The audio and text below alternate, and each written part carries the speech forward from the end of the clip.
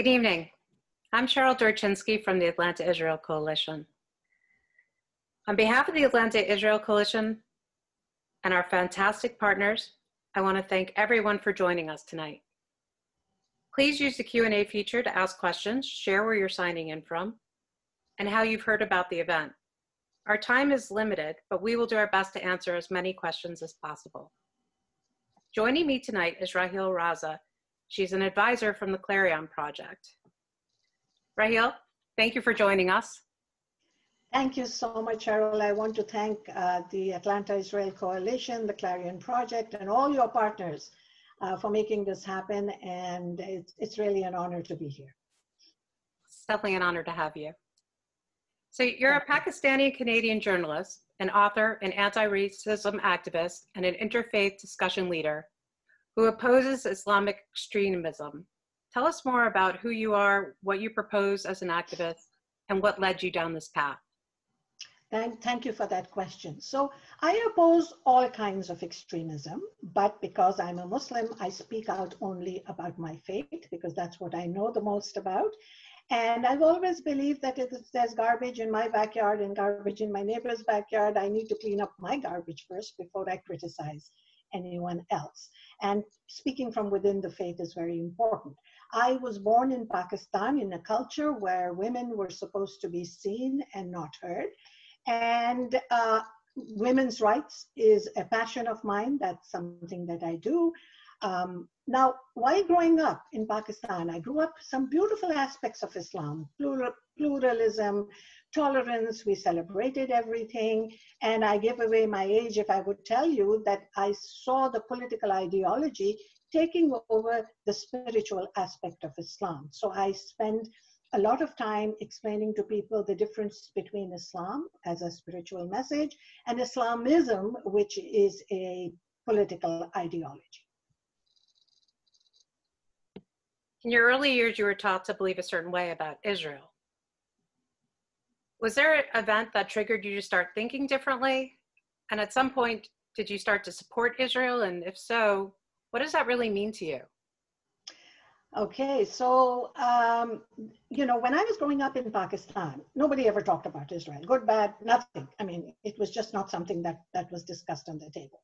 But I now later on look back and I think that there must have been a Jewish presence there because in Karachi, the main city where I grew up, there was architecture from architects who were Jewish in the earlier years. And then later on, when my interest in Israel grew, I found that there is a Jewish cemetery in Karachi, which by the way is looked after by a Muslim family. And I saw a documentary on that. So there, you know, must have been a presence, maybe a small one, but nobody ever identified themselves. And then I left Pakistan in the late 1970s, went to Dubai in the United Arab Emirates and lived there for 10 years. I'm sure I must have met members of the Jewish community there, but again, there was no identification. Now, you asked me about the trigger point, and I think that there were two main triggers there. One of them, of course, was when I came to Canada and I had an opportunity to take my first trip to Israel. And I have to admit that, you know, I also had the preconceived notions. I also, you know, had my own personal biases from what I had heard people around me saying. But in Canada, I interacted socially and met members of the Jewish community. I met people from Israel. And since human rights are very important to me, what stood out was that humanity is one community and we've got to know people. You and I know that ignorance is our worst enemy and it leads to biases, it leads to prejudice, racism, hate, all the bad things that we don't want. So I wanted to educate myself, and as a child, I had read the Diary of Anne Frank. Later, I had started reading Leon Uris. So there was an innate curiosity to know more about the people who these stories were about. And I only had that chance when I came to Canada. That's fantastic. As a Muslim, help us understand, though, the difference between the words Islam, Islamic, Muslim, and Arab. And how does Islamic fundamentalists fit into this as well? I know you do a lot of work in this area, and I know it relates to Israel, so I appreciate you elaborating. Yeah, well, Islam is the faith. It is the youngest of the three monotheistic faiths. I'm sure many people know about this. In fact, in many ways, I call Islam Judaism light because there is so much that is taken from Judaism in Islam. You know, there was Judaism, Christianity, and then Islam. And the people who follow Islam are called Muslims. Fundamentalism is like any other form of extremism, is that people who just look at the dogma and do not look at the deeper meaning, do not look at the spiritual message of the faith. It's very important for your audience and the listeners to know that only 20% of the 1.8 billion Muslims in the world are Arabs.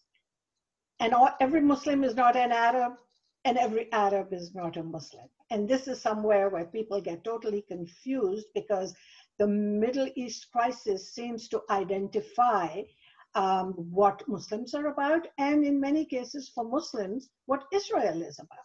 They can't seem to look at it through any other lens. And I decided that I'm going to look at this through a human lens. I'm going to look at this through a different lens, through an interfaith lens, so to speak. And I started reading and researching. Of course, the Arabs have somehow decided that, you know, they're the guardians of the faith. But, you know, if we go back to the Prophet Muhammad, who said that an Arab and a non-Arab are not any different, you know, from each other. So the fundamentalists and the extremists have politicized the spiritual message. They've run away with the political message.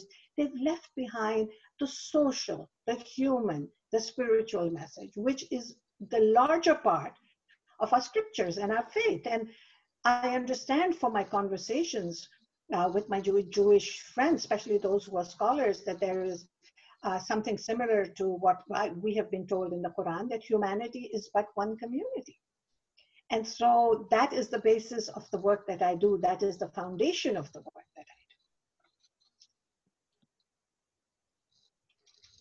do. Well, we all know that there are societal differences within Muslim countries and Israel on a fundamental level, and I know you touched upon some. Is that enough for Muslims not to support Israel? And what is your argument as to why they should support Israel? Oh, I have many arguments, and I could talk to you about this for a very long time. But, you know, I can't speak on behalf of 53 Muslim countries. As you understand, I can't speak on behalf of 1.8 billion Muslims. I speak for myself and many like-minded people in my organization and in the Muslim reform movement. The idea is not to say whether they should support Israel or not, but they must accept the right of Israel to exist as a country and exist as an equal country, because if there are differences, and of course they can be, you know, one of the beauties of Israel, as I found when I went there, is that they are more critical of their own policies than many other people from the outside. So one can be critical, but in order to do that, you have to recognize the other. And you can't have these discussions if you don't recognize the other as an equal. And, you know, unfortunately, over a period of time, what I have seen that Muslims are taught that they, you know, indoctrinated with the idea that Jews are planning to destroy the Muslim world and Muslims. And that to me is the worst form of anti-Semitism. You know, Jews have been the most persecuted nation on earth. They have only one country known as Israel, which is even smaller than Karachi, the country that I grew up in.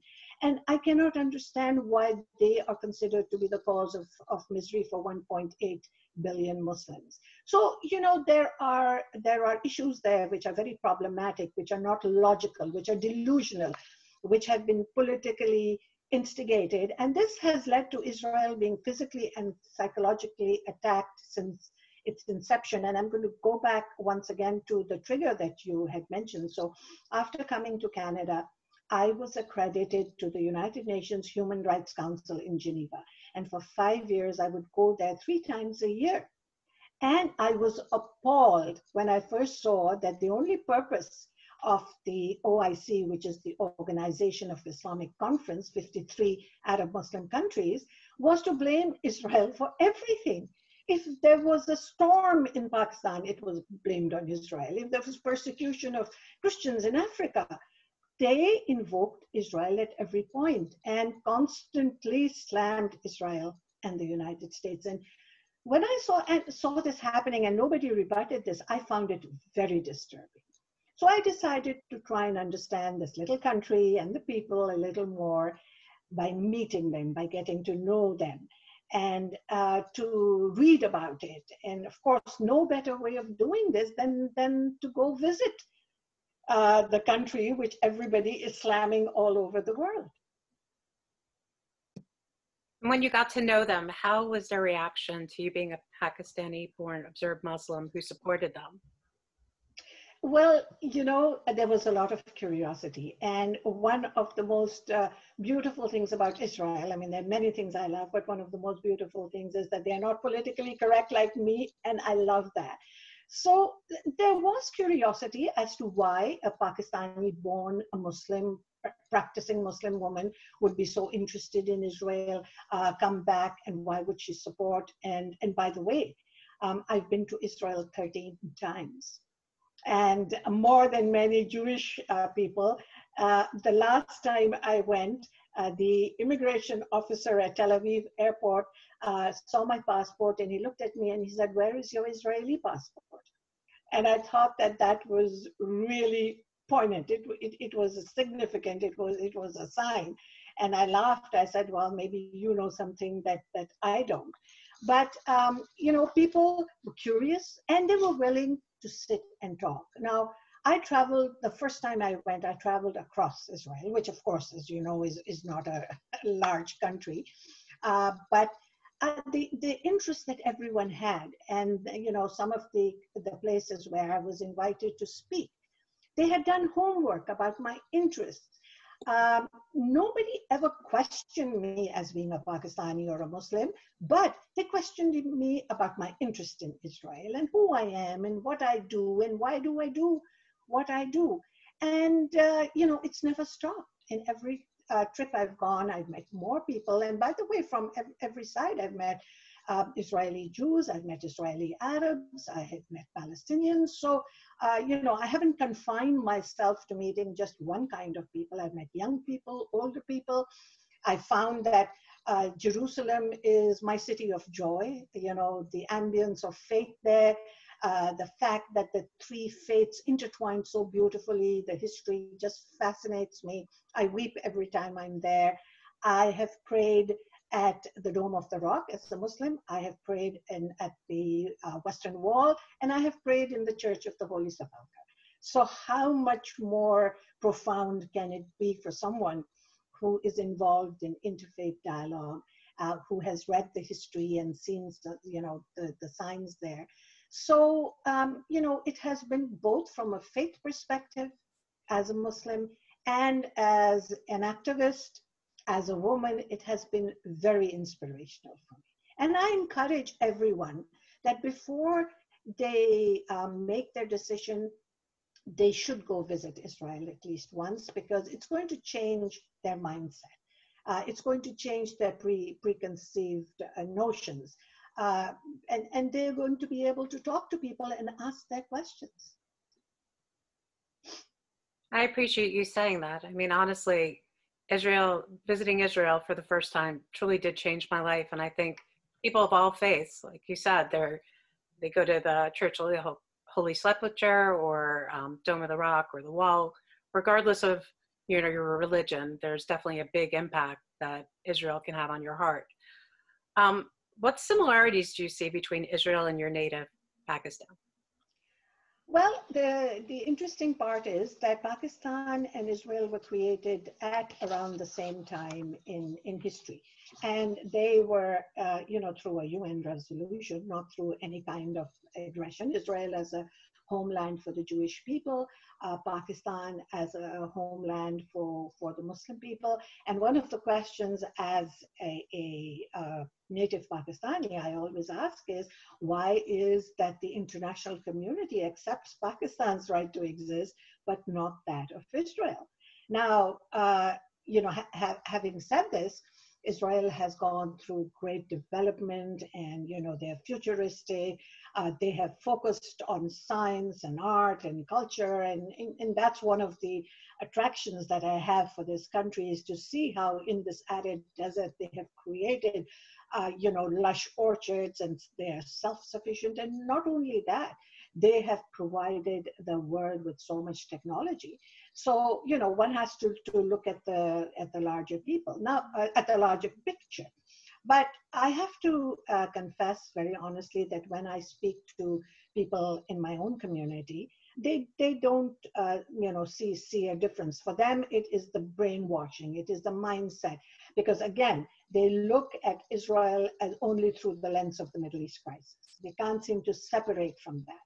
Now, when you do that, and with the kind of brainwashing that has been done for many Muslims because of political ideology, it's difficult for them to look at Israel through a positive lens. But coming back to getting to know people, coming back to dialogue and discussion, I'll share with you a very interesting incident. Last year, I took a group of 8 Muslims, diverse Muslims, to the Israeli consulate in Toronto. The consul general is a very good friend, a wonderful person. She said, I would love to meet them. Now, these 8 people had never met an Israeli, had never interacted with a Jewish person, had no clue, and they were terrified. What is going to happen? I said, nothing. We're going to have a dialogue. If you have any questions or concerns, bring them to the table, because they're willing to answer your questions. So we went, it was a lovely meeting. And when we finished and we sat for coffee and we're having a sort of a debriefing, they said to me, but they're so human. They're so much like us. They're such nice people. And I'm thinking to myself, how ignorant can one be? You understand what I'm saying? That this human element of meeting people, of seeing them as other human beings, of their joys and their pains, and listening to them with an open mind. And an open mind is very important. A lot of people have very closed minds. It's just what they have been brainwashed to believe. We are seeing this now through this COVID-19 crisis. Do we believe everything that is out there? Do we want to look at the propaganda? The conspiracy theories abound, especially after 9/11. And one of the factors here is that it's very easy to rally people around a common enemy. It's human nature. And when religion is used as an opium of the masses, I think it was Karl Marx who said that, then it becomes really, really a subversive agenda. It becomes very profound, and people start believing everything that is said. Yes, that definitely. Am I speaking too fast for you? Not too fast for me. Hopefully, okay. Not too fast for everyone else. People, I'm sure, will make some comments in the Q&A and let us know. Okay. Now, you and I spoke a bit, and you mentioned the hate that you're seeing, and the threats and people trying to silence you. And I know this is a very personal question, and it holds heavy on my heart that you've dealt with this, and that, of course, I've seen it personally now. I understand how closed-minded people can be. It's tragic. You have a fatwa on your head. How do you sleep at night knowing that people want to silence you to that degree? That is the ultimate, right? Could you explain what that is? And yes, I'm happy to do that. Cheryl, by the way, I am a great sleeper.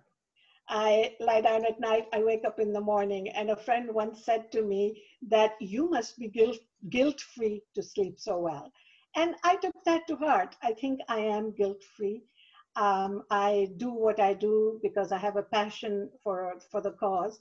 Now, when I started this journey at a very young age, the journey to uphold human rights and women's rights, I, of course, started getting pushback even at that time, because when people don't agree with you, they want to push back regardless of whether you are right or wrong.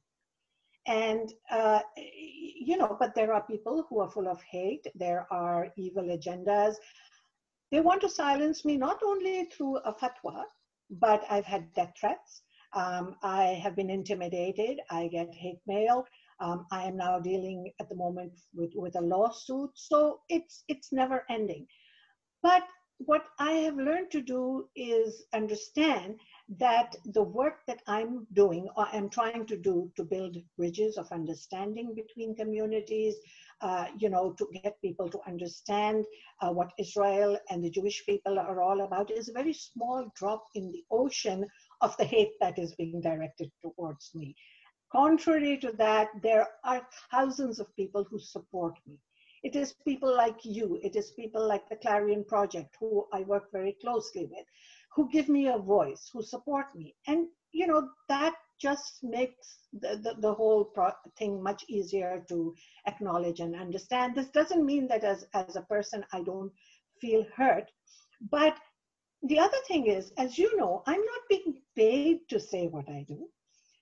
I'm not on the payroll of someone who's telling me this is what you have to say and do. My soul is still my own. I haven't sold my soul, whereas many of these organizations who tend to slam me have sold their souls. They do it because they're being paid big bucks.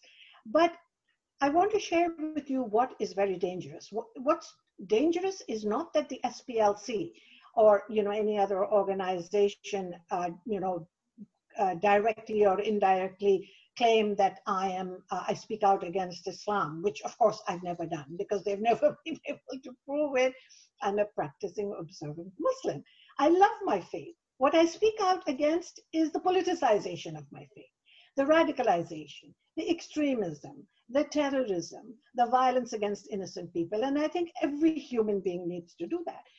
But when the SPLC, labels me and then publicly puts this out, it gives any Yahoo the carte blanche to take a pot shot at me. And I mean pot shot literally, because for them, I become an apostate, I'm a heretic, and, they think that they'll go to heaven if they put a bullet through my head.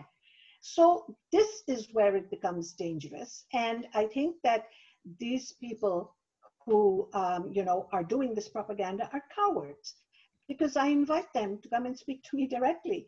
Let's have a dialogue and discussion. You don't have to agree with everything I say, but at least know who I am, know where I'm coming from, ask me the right questions. Now, in the on the Islamist extremist side, which is the Muslim fundamentalist side, they largely hate me because I'm a woman. You know very well that the whole gender thing is an issue. I mean, there's nothing that ISIS is more terrified of than women who will stand up to them. And so the fact that I'm a woman, the fact that I took it upon myself to lead mixed gender prayers is something that they just can't stomach. And so the backlash from them is for a different reason. The backlash from Western organizations who are not Muslim, who take it upon themselves to be God and judge that I am not a good enough Muslim. How dare they? Mm-hmm. How dare they decide that I am not a good enough Muslim? Are they a fly on the wall? My Islam, my faith, my interaction, my practices as a Muslim are between me and my Creator. I don't have to publicize them or constantly prove to someone that I'm a good enough Muslim. You see, so I don't give those explanations. I'm sort of saying this to you because, we are on a public forum, and I think it's important to understand that I do the work that I do because I am a Muslim. My scripture tells me, there is a line in the Quran that says, condemn that which is evil and condone that which is good. So even if the evil is coming from my co-religionists, if it's coming from aspects of my faith, if it's coming from the outside, it is my moral and ethical responsibility as a Muslim woman, as an activist, to speak out against that, because I believe, as a believer, that on the day of judgment, I will have to answer the question, when the world was burning, what did you do? I don't have to answer for anyone else. I have to answer for myself. And in the end, I'm answerable only to the Creator. I'm answerable to God, whether you call him Yahweh or Allah or God, just the one Creator, who we all believe in as children of Abraham. And that for me is the foundation of the work that I do. That for me is the inspiration for the work I do. And between you and me, Cheryl, for all these years that I've been an activist, God has really protected me. I feel that there is a cloak of protection and amazing support from wonderful people who understand that speaking the truth is not something that we should be afraid of. We should have the courage to speak out, because I'm not in this for popularity. I gave up being popular when I turned 50. I learned that you can either be popular or truthful. So I'm not in this for popularity. I don't need people to like me. I don't need them to mark like on their Facebook page. I want to be truthful. I want to be respected. I want to be understood more than I need to be liked. So because of this, I continue to do what I do, regardless of the backlash, regardless of the threats, because, hey, they want to silence me, they're gonna have to wait till the day I'm no longer here to silence me. Well, I'm grateful that you're speaking with us tonight. So where do we go from here? For our audience, what can we do to help change opinions and share the truth as you do? Well, you know, this is a difficult question. As you know, change doesn't come overnight. For me as well, it has been a journey. It has been a lifetime journey, and it continues to be a journey of learning, of knowledge. And here is where I think some of the key norms for change come. It is about knowledge. It is about getting rid of the ignorance. It is about learning from each other, learning about each other. We have to remove the ignorance and the fear that feeds the hate, and for this we need dialogue.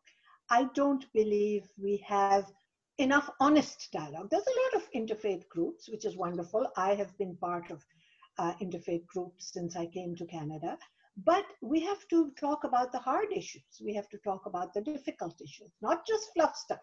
You know, this is not about your latkes and my samosas. It is about putting the hard issues on the table and asking the hard questions. And we shouldn't be afraid to do that. Then, of course, you know, when I meet with members of the Jewish community, I find that, you know, they're confused as well. It's hard for them to accept the credibility that a Muslim, an observant, practicing Muslim would support Israel, and where can they find people with open minds, you know, who don't have an agenda. And you know, what we are looking for is not necessarily everyone has to be a staunch supporter of Israel, but they should at least be open to discussion and debate. You know, they should be open to answering questions or asking questions. And my main interest in the work that I do has always been and will continue to be our next generation, which is our youth. You know, I'm a has-been. The future of the world belongs to our youth. And, you know, I wouldn't want to be a youth in this day and age. They're very troubled because of the trauma they see around them. You know, they see the world in a mess. They see people of faith divided. They see human beings divided. They see countries divided. It's important to bring our youth together. And this was one of the discussions we had with the members of the Israeli consulate, who were so open to the idea that, you know, maybe through cultural programs, maybe through art, culture, music, not religiosity, you know, through discussions, we can start bringing our youth together. And once the youth interact, I think the elders will automatically come into the fray. And the youth are full of questions. They just don't have forums where they can answer them. You know, in the work that I do about speaking out against radicalization and extremism, I always say that between the mosque and the mall, there isn't a safe space for Muslim youth to ask their difficult questions, especially those who are living in the West, who are exposed to diverse cultures, who are, you know, meeting different communities every day. How do they navigate that if the messaging that they are getting from their religious leaders is one of division and not one of togetherness? So they're getting mixed messages. You know, maybe the imam at the mosque is telling them, you shouldn't meet Jews, they're evil people, and, you know, Israel is the enemy. And then they have classmates who are Jewish. So how do they navigate that? So I think that this is very important. We have to have dialogue. We have to have open minds. We have to educate ourselves about each other, not just about, you know, about one particular community, but about each other. Now, when we talk about educating each other, Cheryl, I don't know if you're aware that, you know, in Canada where I live, and I would say largely in North America, there are Muslims from almost 60 different parts of the world. It's a very, very diverse faith. You know, people have this misconception that Muslims and Islam is a monolith, that, you know, everyone wears the same clothes and they believe in the same way. No, it is very diverse. And, you know, we have different languages, different cultures, different nationalities. We come from different backgrounds. And within the world of Islam, people practice Islam in different ways, and they have a right to do that. As I said, it's a personal way of connecting with the Creator, because in the end, that's what it is, about submitting to the will of God. And if we believe in the one Creator who has created all of humanity, people have different ways of interacting. So just that diversity becomes a great point of discussion. And based on this, for the last 5 years, my husband and I have taught courses at the university here in Toronto on Islam and various aspects of Islam. And, you know, our audience is mostly, well, 99.9% non-Muslim, believers, non-believers, just curious. And it's amazing that the course sells out in 10 minutes because people are so curious. And they want us to keep on doing this because it's an open forum. Nothing is off the table. All questions can be asked. Gives us an opportunity to, again, have that dialogue and discussion about hard issues. Well, that's fantastic. We need you guys here. Oh, we'd love to come. I'm going to get in that class. Absolutely. When this is over, we would love to come. Fantastic. The invitation is there. Okay. We've got some questions from the audience. I unfortunately can't read the ones on the screen, so Lee will be jumping in and doing a voiceover.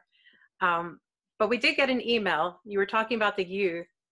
A viewer wants to know, how do we get the UNRWA Palestinian textbooks, as well as other anti-Israel and anti-Semitic curriculum, to be changed? How do we get them changed so that through education we can combat this bias and anti-Semitism and achieve peace? Thank you.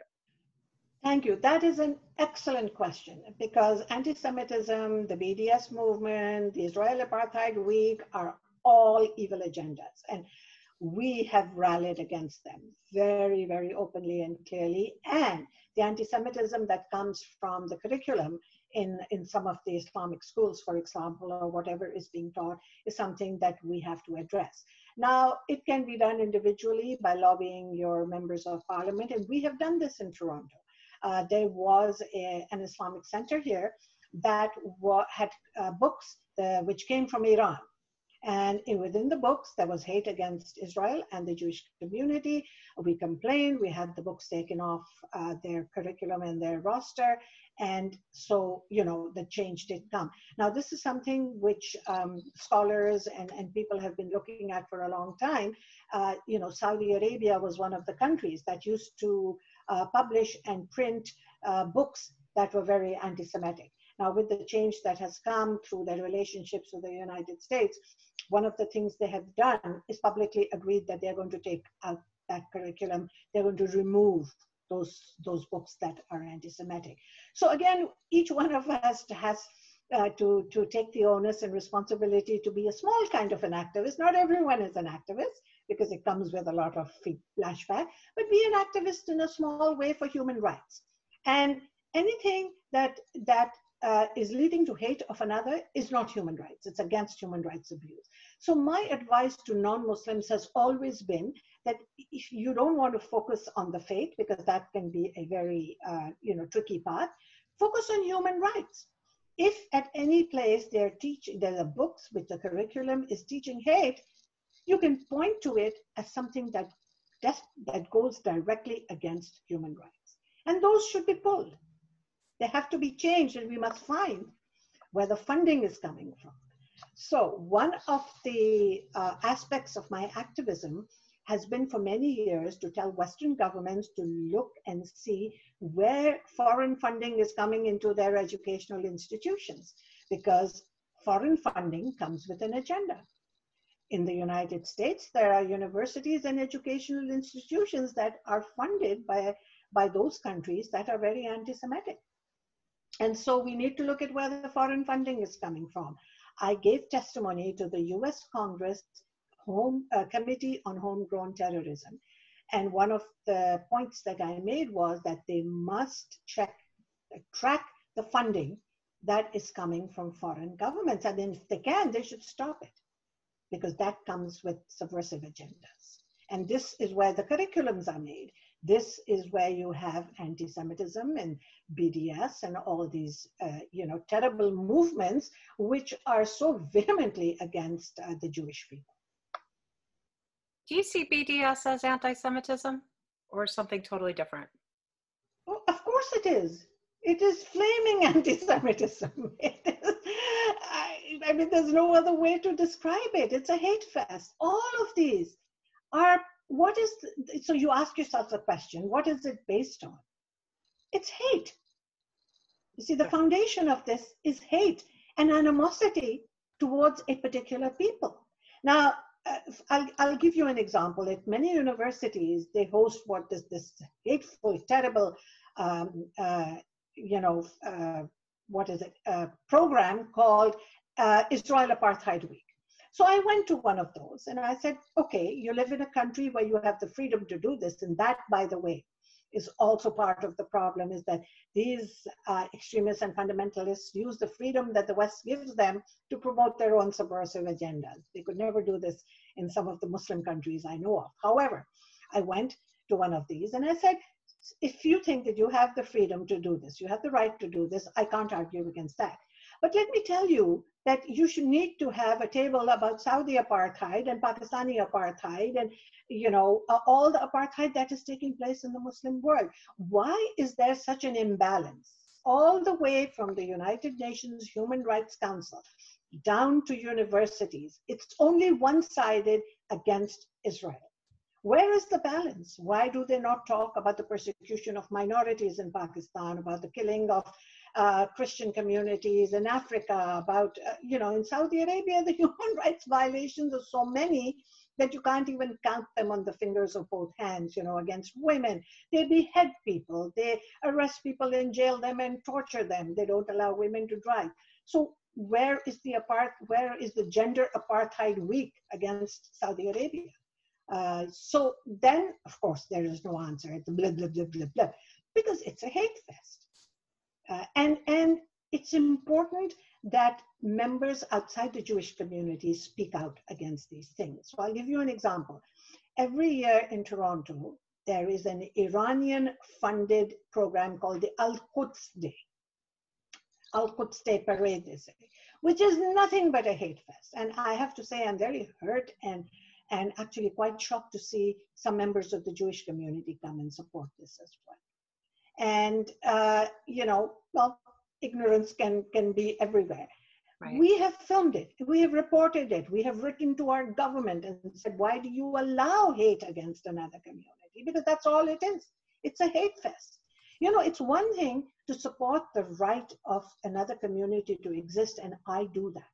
But that doesn't mean that you promote hate against one community to support another one. You understand what I'm saying? But this is all a hate fest. Each one of us as a citizen of the country has a right and must have a right to speak out against these human rights violations.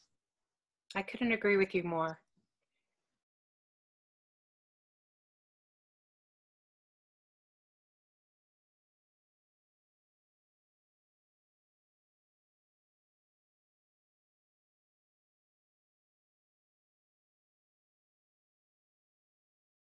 Yes, I am a founding member of the Muslim Reform Movement, which is a very active movement.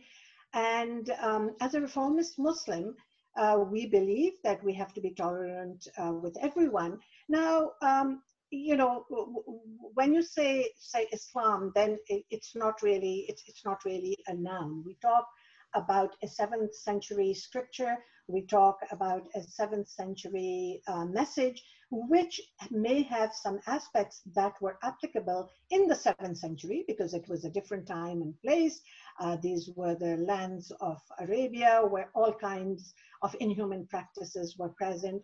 And there are many aspects of the Quran which are historical, which are for a time and place, which are not universal messages. Whereas there are other parts of it which are very universal messages, just like in the Torah and in the Bible, which are messages of humanity about mercy, compassion, do good to others. So yes, in the reform movement, we look at that messaging. We say that some aspects which are not applicable today in the 21st century need to be parked in the 7th century parking lot, which people find a little amusing. But yes, just like Jews and Christians have done from parts of their own scripture, which they don't practice anymore because they were for a certain time and place, we as Muslims also need to look at some of these portions and park them in the 7th century parking lot, moving ahead with those aspects which are universal human rights, which are about compassion and mercy, which are compatible with other Abrahamic faiths, which are compatible with humanity.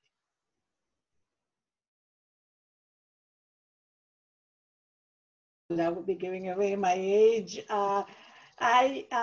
So we chose to move to Canada because as I had mentioned in the early part of my introduction, my husband and I were both activists for human rights. And we saw growing up in Pakistan in the first 2 decades of my life, the downward trend coming from Saudi Arabia, which was funding Pakistan, and we had a fundamentalist president, and suddenly all our freedoms were at stake.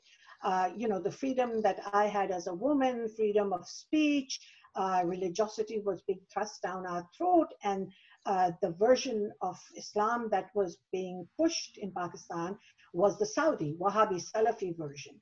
And it did not sit well with us because interestingly enough, I was born in a Sunni family. Sunnis are the largest majority of Muslims. And so my husband was born in a Shia family, which is the second largest majority. And they have been at loggerheads with each other for 1400 years. And our children, by the way, are Sushis, half Shia, half Sunni. And so, we decided to leave Pakistan because the winds of change were there and they did not bode well for the kind of work that we were doing. And as a woman, as a Muslim woman, speaking out against these ideologies was a very dangerous trajectory for me because many people have been killed for speaking out. So we left and we came to the United Arab Emirates. We lived in Dubai for about 8 years, where it was different, but still it was not entirely, open freedom or the kind of freedoms that we have in the West. And then there was an opportunity to migrate to Canada. So we filled out our papers, we were accepted and came to Canada 33 years ago. So if I calculate, I was in my 30s when we came to Canada.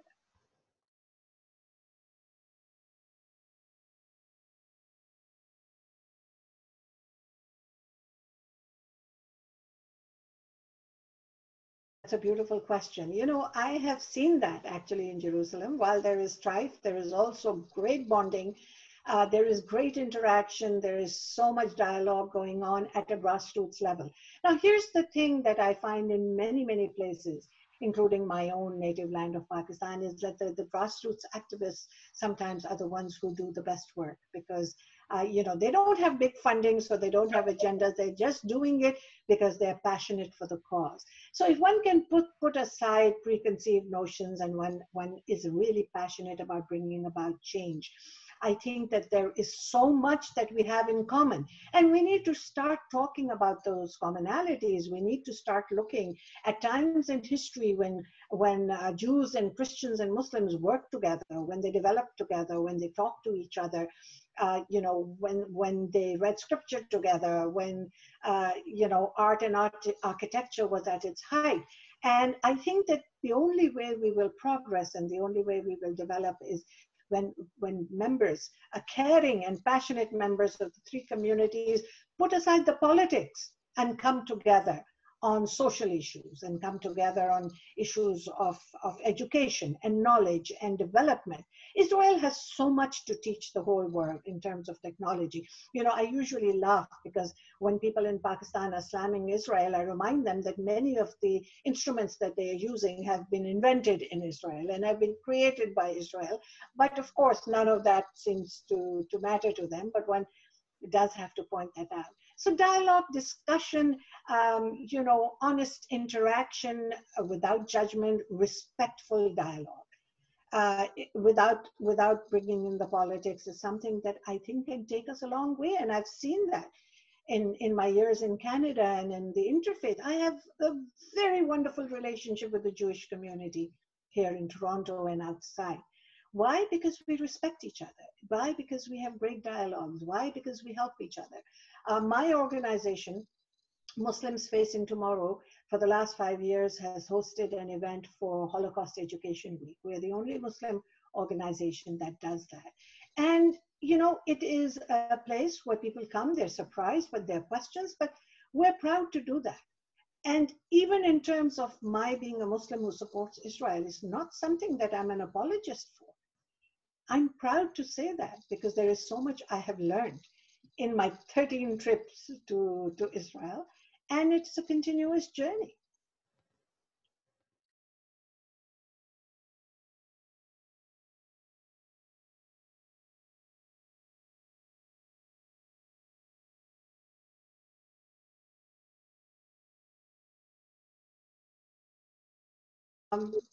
I can't speak for the Jewish community, of course. Maybe Cheryl or Lee can address that. But as far as getting to know them, if you want to email me, I'll be happy to introduce you to the Jewish community that I know, communities, I should say.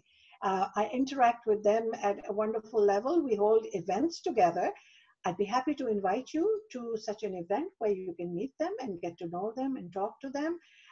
Again, it's all about getting to know each other. And so feel free to get in touch with me and I'll be happy to do this for you. How wonderful is that a Muslim woman is going to introduce a Christian to the Jewish community? I mean, this is what it's all about. Well, just speaking for Atlanta Israel Coalition, I could honestly say the whole goal is to be nonpartisan and bring people of all religions together. So I understand her feelings, I relate. And I'm also happy, if you want to reach out to me, please do. Although I'm here in the US, we're neighbors, right? Eh? Of course. And in terms of Canada, or at least in Toronto where I live, there are some Muslim, Jewish, Christian dialogues. There are groups that embrace newcomers. So it should not be a problem.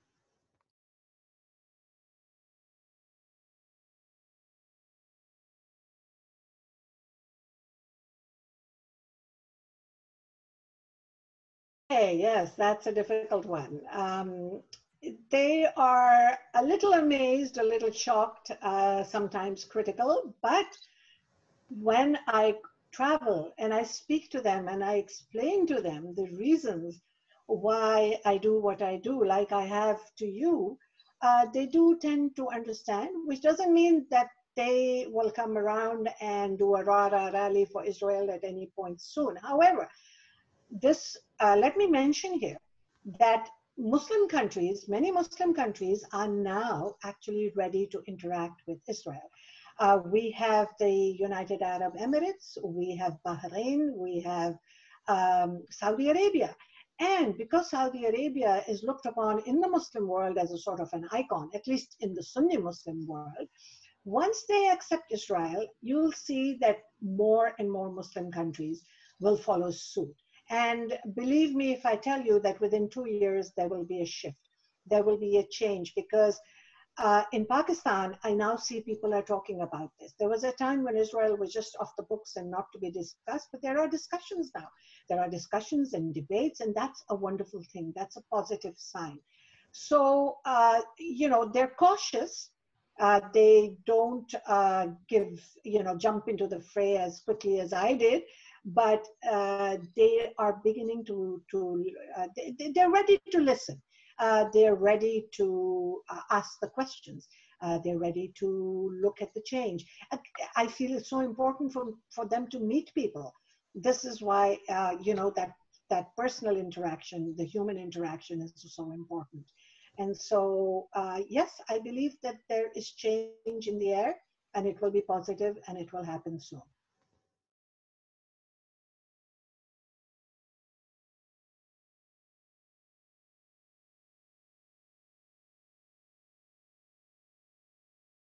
So for 1400 years, our scriptures have been translated and defined by men. The rights and rights surrounding Muslim women have been decided by men. It's a totally patriarchal culture. It's a totally patriarchal practice. But I remind people that if we go back to the 7th century, at a time when women were bought and sold as slaves, and newborn girls used to be buried alive in this really barbaric Arab culture, the message of Islam came as a breath of fresh air. Again, 7th century, because it gave women rights. It gave them the right to vote. It gave them the right to fight in war. It gave them the right to keep their married name. It gave them the right to ask for marriage and ask for divorce without any problem. It's only the patriarchy, the later rulers, that found that if they gave women equal rights, their own security, was shaken. And we see this across the board. We see this in many parts of the world. It's just that Western women have fought through the Industrial Revolution and through education and employment and economic stability. They have been able to fight for their rights. Women, for example, in my homeland of Pakistan, sometimes don't have 3 meals a day. They don't have clean drinking water. They don't have a roof over their heads. They are not educated. So they don't have the wherewithal to be able to fight for their rights. And this is why it becomes incumbent on activists like me to speak for them, to become their voice, to continuously be a thorn in the side of the patriarchy, to give equal rights to women. So this is an ongoing journey. This is an ongoing battle. And I believe it will go on for the next generation and the next generation. But certainly things are better now than they were 50 years ago. And hopefully they'll be even better 50 years from now, once we focus on education for women. That is the key.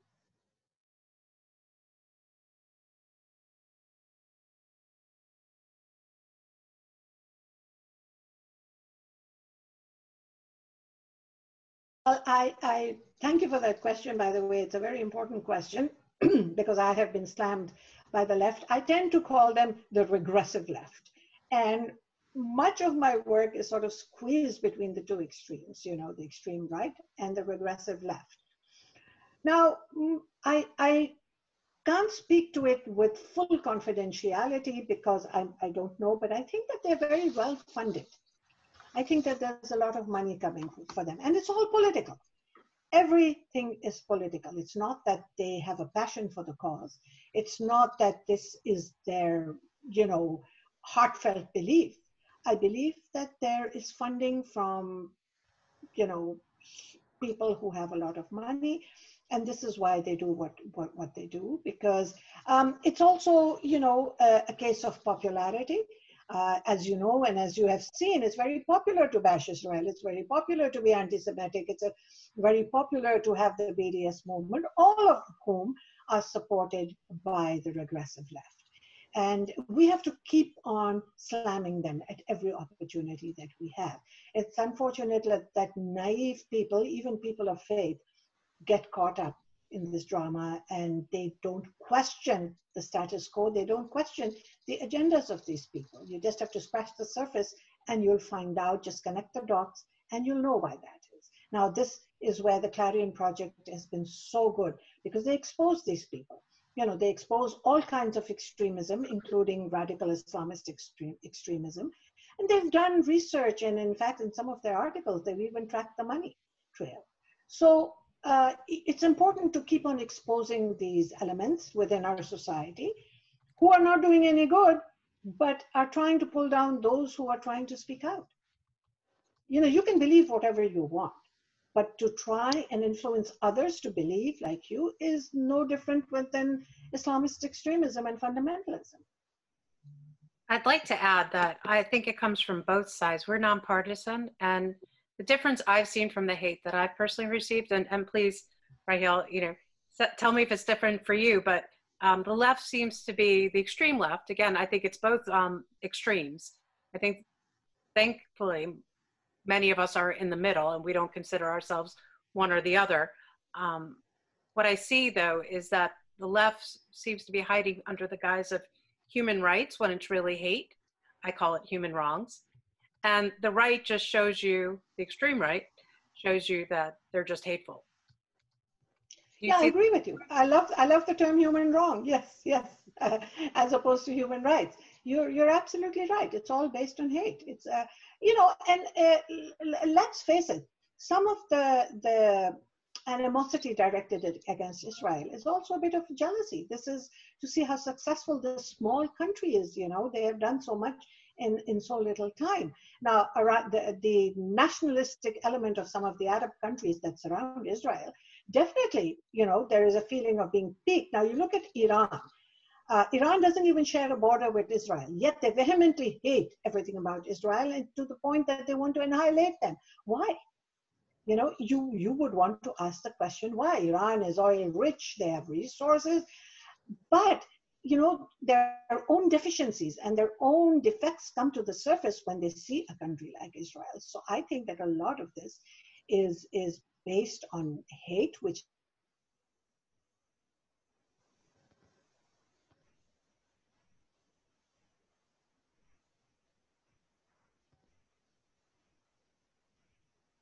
and they want to silence us. Okay.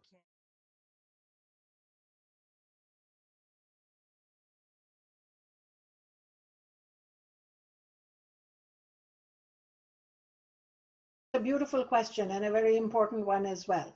So the safe spaces start with a very few people. It's not about large numbers. We are not looking at filling an auditorium of 2,000 people and then saying, let's have a dialogue. It starts with a small group of people. And this is my personal experience. This is how it started with me. Small group of caring people, of passionate people, again, those without agendas, those without being on the payroll of either the regressive left or the right. And I think you have to also suss them out, because sometimes there are people who want to infiltrate for their own agendas. Get some people who really for the cause, get them around a table, let them then bring in other people from their communities, and so it grows until you have a sizable group of people who think the same, who want peace, and who are willing to have these conversations. So it doesn't happen overnight, as I said before. It takes time. People will come and go. They will, come to the groups. They may not like it, and that's fine. But it starts with a few people who believe in peace, who believe in human rights, who believe in truth and justice, and from there you expand.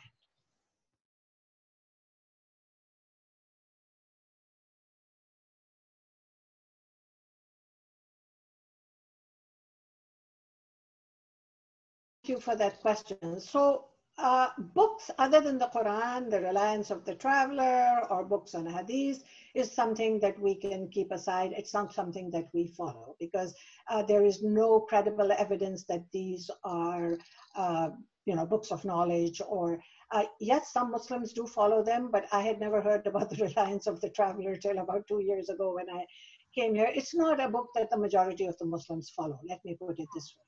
Now, the Quran, yes, is believed to be the word of God. It is the Muslim scripture and Muslims do follow it, but they have to understand that it has to be read in historical context, because there are aspects of it which were for a certain time and place. They are time bound. So the Quran has two kinds of messaging. One is universal messaging and the other is time bound. And the message of the Quran was revealed over a period of 23 years. And therefore there were times of war and there were times of peace. So those particular messages that may be considered anti-Semitic are to be left in the 7th century parking lot. It's not universal messages. This was a time when the Muslim communities were at war with other communities, the non-believers, the Jewish community, and this is the kind of guidance that was given to them.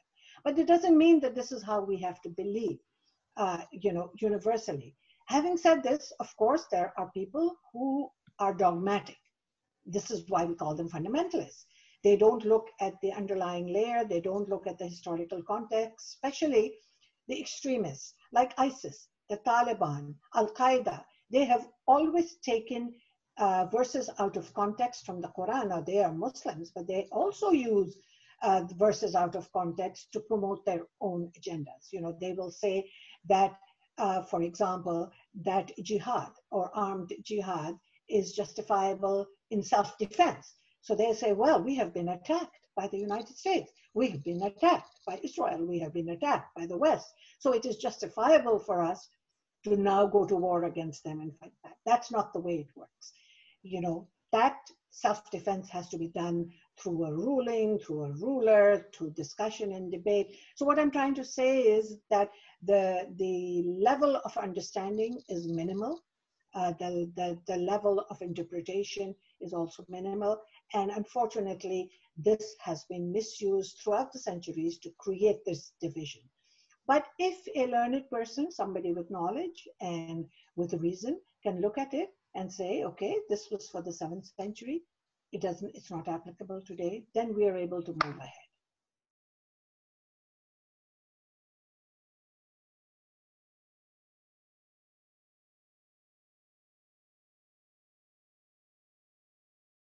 I believe that definitely there is change coming, and much of it is for the better, but that's because I am an eternal optimist and I believe in good. When I look, so we look at this in two parts. In the West, of course, there's much more dialogue and discussion. There is much more interaction between Muslims and Jews, and therefore I believe a lot of effort is being made on the ground by rabbis and imams and pastors, by churches, synagogues, and mosques, by people on the ground, by grassroots activists. Is being, not all of it kosher, but a large part of it. And, it is showing that change. In the Muslim world, as I said, if Muslim countries, after, decades of hating Israel, are beginning to accept the right of Israel to exist, definitely it is a change for the better. And based on this, I think that this change will, work itself into other Muslim countries, and it will definitely make a difference. So people are speaking out, even at the United Nations Human Rights Council. You have Nikki Haley who spoke out, and more people are saying, hey, stop with slamming Islam now, slamming Israel, excuse me. So, we don't want to take this without speaking out. So yes, there is a change for the positive. At the same time, anti-Semitism is on the rise. And, even the COVID-19 pandemic has brought the Islamists out of their hellholes, and they're using this to promote their radicalization and extremism. But we have to remember that every subversive group has an agenda which they use and misuse according to time and place. We are the ones who have to be cognizant. We are the ones who have to be careful. We are the ones who have to speak out. And we are the ones who have to keep on putting out the fires. If anyone has any leftover questions, they should feel free to send them in to you. And if I can, I'd be happy to address them. But this has been very inspiring for me, just renews my commitment to Israel's existence, to supporting the Jewish community, to speaking out against anti-Semitism and hate against Jewish community. And for many people, they don't even separate Jews and Israel. For them, it's all mixed into one. And I think that that's a terrible thing. But, I want to uphold truth and justice and the human rights of everyone. And I hope that we can build further and go further together. We're very grateful to have you tonight, and we really do need to stand together. So I appreciate you coming and speaking with us all over the world. I know people have tuned in. Look forward to having you in Atlanta. Thank you. And yes, I am looking forward to that as well. And I leave you with a greeting of peace from my faith to yours, from my heart to yours, when we say salam and you say shalom, shalom, which is peace. shalom.